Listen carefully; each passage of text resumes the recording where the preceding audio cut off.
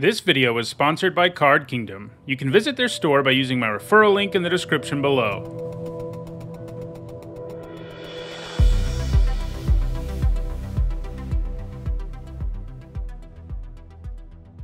Hi everyone, I'm Nizzahon, and it's Monday, and that means it's time for another MTG Top 10, the series where I rank cards based on their historical performance at Magic's highest level of competition. A few weeks back, I did an MTG Top 10 on cards that cost 4 mana of the same color, and today we're following that up with a look at cards that cost 3 mana of the same color. While 3 mana of one color isn't quite as intense of a requirement as quadruple mana is, it's still pretty intense, and as a result, a lot of cards with that type of cost tend to be pretty powerful. To be eligible for this list, a card had to have 3 mana of the same color as its casting cost and have no other colored mana symbols. This includes cards that just cost those 3 mana, like Underworld Dreams, but it also includes cards that have other generic mana in their casting cost, like Violent Eruption. I chose to exclude hybrid mana costs from this video, just like I did on the quadruple costed one, since their casting cost isn't always 3 mana of the same color. In all, there were 411 cards eligible for this list, and in this video we'll talk about the 10 that have left the biggest mark on competitive Magic. Before we get started, here's a quick reminder on how I score cards in these videos. A first tier top 8 is worth 2 points. This includes big events like World Championships and Pro Tours, and a second tier top 8 is worth 1 point, and this includes events like Grand Prix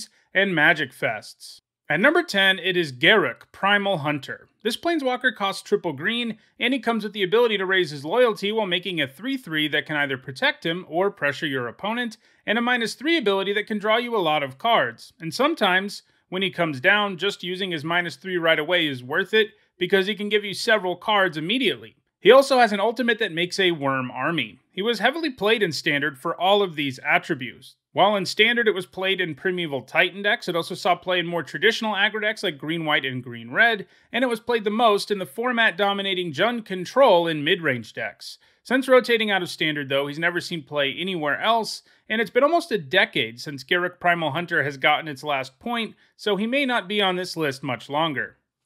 At number 10, it is Jace, Wielder of Mysteries. It has the same number of points as Garruk Primal Hunter, but has more first-tier top 8, so I gave it the higher slot. Like all War of the Spark Planeswalkers, Jace has rules text other than just his loyalty abilities. In this case, if you manage to empty your library and try to draw a card when Jace is in play, you win the game immediately. This pairs with his +1 ability, which lets you get rid of 3 cards at a time, and because it's a draw ability, it can even be the effect that allows you to win the game with the other ability. His ultimate is pretty nice too, since it draws you a ton of cards and also comes with the potential win condition effect. Jace, Wielder of Mysteries, has gained almost all of its points in Pioneer decks, seeking to win the game by getting rid of their whole library. This was the goal in one of the format's most dominant decks, Dimir Inverter, a deck which sought to use Inverter of Truth to get rid of the library, and then could either use Jace or Thassa's Oracle to win the game. The Inverter eventually got banned, and this has caused Jace to slow down, but he's still being played in decks like Arclight Phoenix and Lotus Field. It's also found some limited success in Modern Ad Nauseam and Dimir Inverter decks, as well as Legacy Thassa's Oracle decks. He doesn't have any points since 2021 though, and the Inverter banning might mean that it will have a hard time gaining more points in the future. At number 8, it is Entreat the Angels. This powerful sorcery generates a bunch of 4/4 angel tokens, and it comes with the Miracle mechanic, which allows you to cast it for an alternate cost if it's the first card you draw in a turn.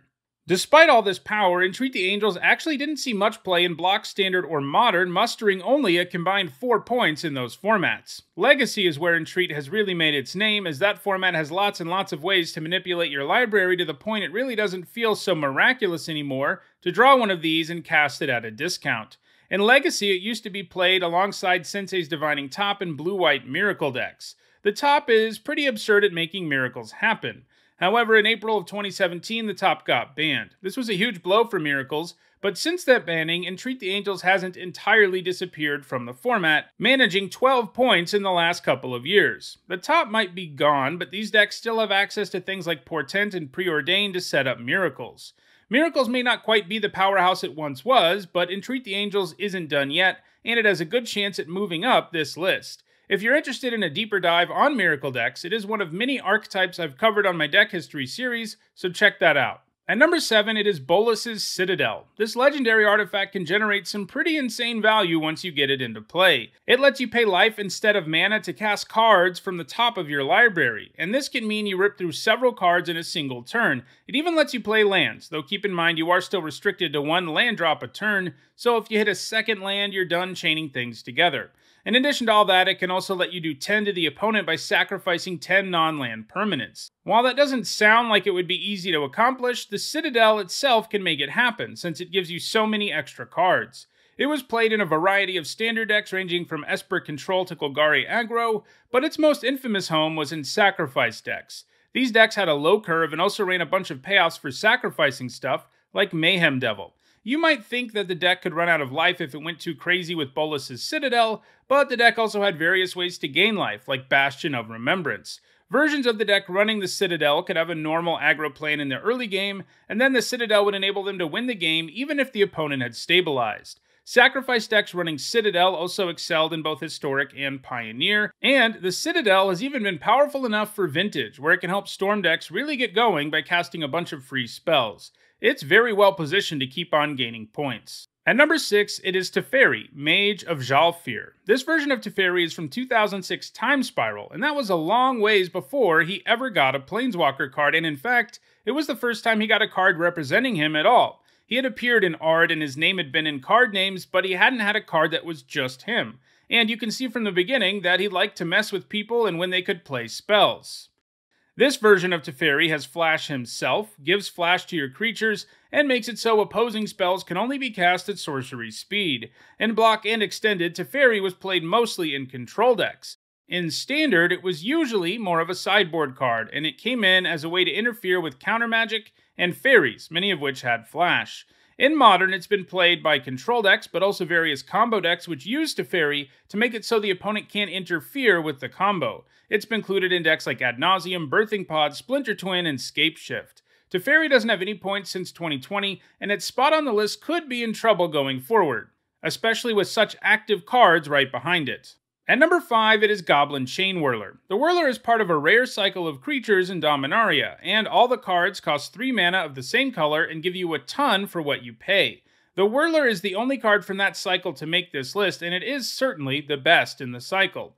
At worst, the Whirler is a 3 mana 3/3 with First Strike that does 1 damage to the opponent. That's already a card worth looking at in a lot of aggro decks. However, he can usually cause even more problems than that, killing X1s and lowering the loyalty of an opposing Planeswalker, or even picking one off. Because of its somewhat tricky mana cost, the Chain Whirler was almost exclusively played in mono-red aggro decks in both Standard and Pioneer. It's also gained points in Goblin Tribal decks in Historic, Modern, and Legacy.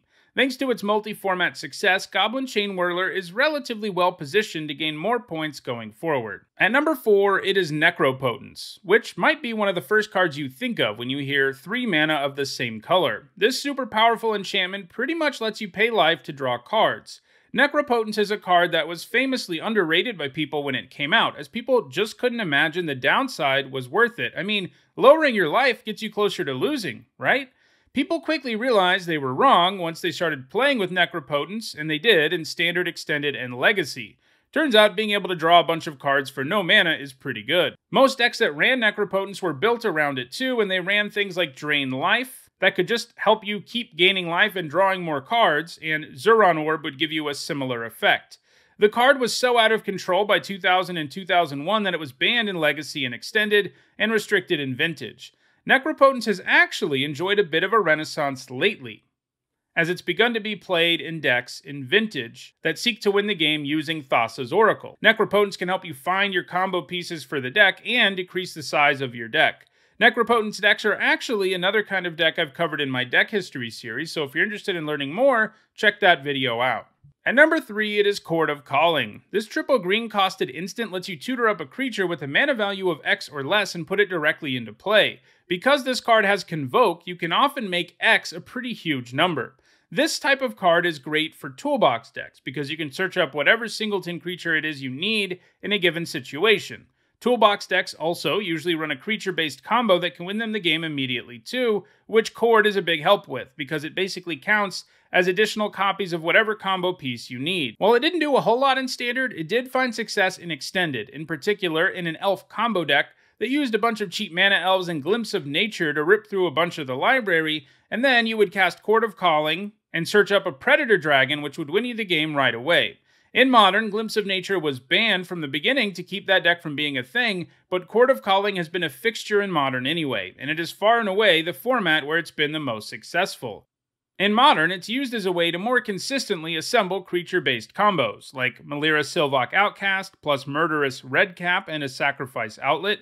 It's also been played in Kiki-Jiki combo decks, and more recently, it's been used in Yawgmoth decks. If you get Yawgmoth and 2 creatures with Undying into play, you can sacrifice one of the Undying creatures to draw a card, and it will return with a +1/+1 counter. Then you can sacrifice your other Undying creature to draw another card, and then you put the -1/-1 counter from Yawgmoth on the first Undying creature. This removes a +1/+1 counter, so you can sacrifice it again, and it comes back, and you rinse and repeat from there. You can draw a bunch of cards with the combo and usually find a way to win, either with Geralf's Messenger constantly coming back or some other sacrifice payoff, like Blood Artist. Basically, in Modern, Court of Calling is great for assembling powerful combos that seem somewhat convoluted. And it seems like no matter what Modern looks like, there's always a creature-based combo around that Cord can help you assemble. At number 2, it is Doomsday. This sorcery costs 3 black mana, and it lets you give up half of your life to exile your whole library, apart from 5 cards, and you get to put those cards in whatever order you want. Obviously enough, Doomsday has been a combo enabler over the years, since it lets you make sure you're going to draw whatever combo pieces you need over the next few turns. It's gained all of its points in the Eternal formats. In Legacy, it's been used in decks like Ad Nauseam, and in Legacy and Vintage, it's been used in Storm. It's gotten a really big boost in both formats in the recent past as a result of the printing of Thassa's Oracle, since that is a card that goes perfectly with Doomsday, since you shrink your library and make sure you get the Oracle, which will win you the game with its Enter the Battlefield trigger because you cast Doomsday. Both Doomsday and Necropotence are played in that deck, so it's a deck that features 2 cards that made this list. And at number 1, by a whole lot, it's Cryptic Command, which is probably the card that many of you expected to see at the top of this list. It was part of the very first cycle of commands appearing originally in Lorwyn. Like all commands, Cryptic gives you 4 options, and you can choose 2 of them. This has good flexibility, and it gives you a ton of value for your mana. It isn't hard to set up a 2-for-1 with it, as just choosing the counter and draw a card option will guarantee you one of those. The counter draw a card option is the most common, but the other options have their place too. The ability to bounce a creature can come in handy in a pinch, as can the ability to tap down all of your opponent's creatures. So, yeah, this offers a lot of power and flexibility. The one downside about the command is the triple blue and the mana cost, so it doesn't find its way into all the control decks in Modern, but any control deck that can play it in Modern does, and that's a big part of what makes its score so huge. It has seen play in other formats too, like Block, Standard, and Extended. Cryptic Command is still actively putting up points, and it has such a massive lead that it is unlikely it will ever slip down this list. So, those are the 10 cards that cost 3 mana of the same color that have left the biggest impact on competitive Magic. If you want to own any of these cards, check out the description where you can find a direct Card Kingdom link for each of them.